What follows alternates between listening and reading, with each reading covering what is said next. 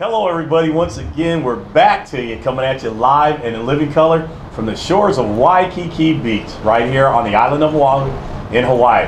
We're here today for the Hawaiian Islands Bodybuilding Championships that goes on every year, right around late June, early July, and I'll tell you one of the hottest shows in all of America.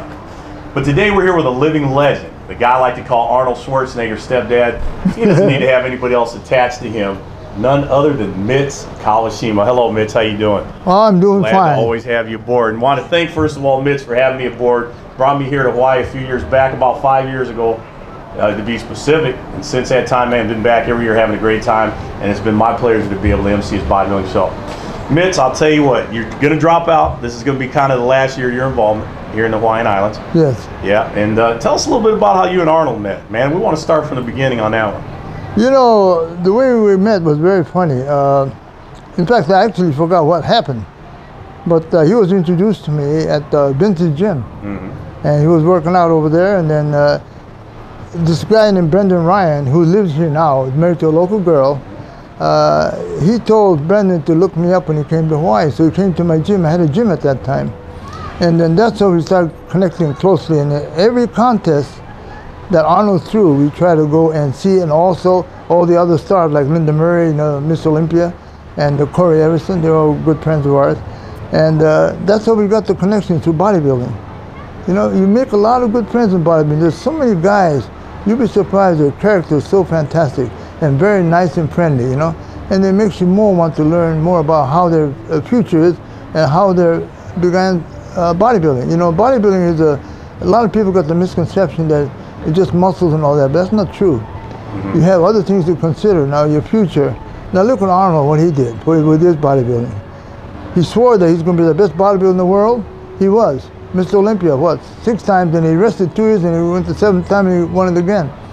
But you see, he's an exceptional character. Mm-hmm. He's a very smart guy, very nice, very humble, and you know, very, very, very friendly to everybody. Little kid will come up to him, talk to him, say, "Hey Arnold," and he'll say, "Oh, how are you?" You know, that old German accent. You know, and the guy is so friendly to everybody. And recently he came to visit my wife, who recently passed away. Mm-hmm. And he and Franco came over on Friday, and probably directly from the airport he went to the hospital.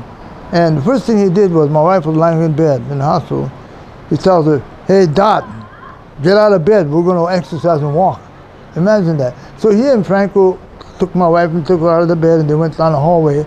And the amazing thing about Arnold, he talked to every nurse in there. He grabbed their arm and said, "Come on, let's take a picture." Now, how many governors would do that?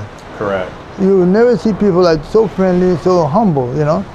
And I really admire him for that. And to this day, when I go to the hospital, they keep talking about, "Oh, Arnold, he's so nice, so pleasant," you know. And that's one thing I like about Arnold. He's a human being.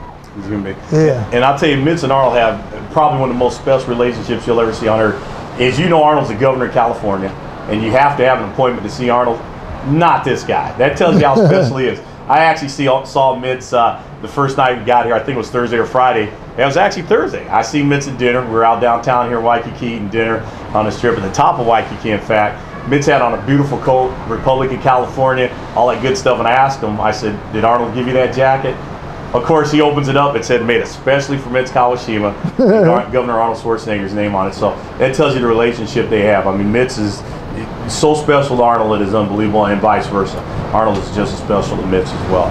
And by the way, Mitz's lovely wife, Dot, who just passed away a week after we're shooting this currently, Arnold gave the eulogy, and I heard it was a beautiful eulogy at the funeral as well, Mitz. So I just wanted to, of course, give you my condolences on that. Thank you. Mitz, history of bodybuilding, man. You go so far back. For those of you youngsters out there who don't understand bodybuilding, Mitz has spanned the generations from guys from way back, from Larry Scott, Sergio Oliva, and some names I'm sure you guys don't even know who I'm talking about. Well, they're the guys who laid the foregrounds for you.